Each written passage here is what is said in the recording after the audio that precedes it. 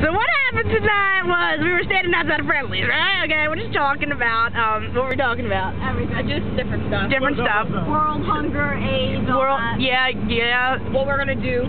How to save the world. Exactly. We actually accomplished some of it. Because we're not waiting for the world to change. No. Right. Anyway, and so, this big white van pulls up, you know, kind of shady stuff to the top with, oh, it was great. They're having a discussion about gray or white.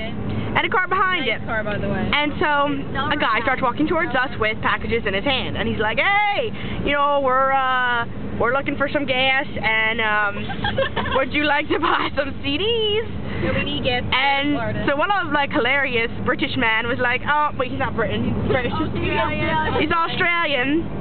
It was like, "Do you suck?" And he's like, "No, we don't suck, we're rad." So we were like, "Wicked," and then we didn't buy anything because it was kind of shady. And so then he gave us a CD. He was like, "Okay, well, here's a CD." And he walked away. So we're like, "Okay." And I told him, I said, "I don't have any money, but guess what? I had like 30 bucks.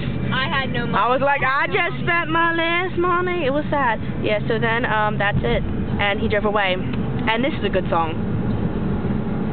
Just breathe.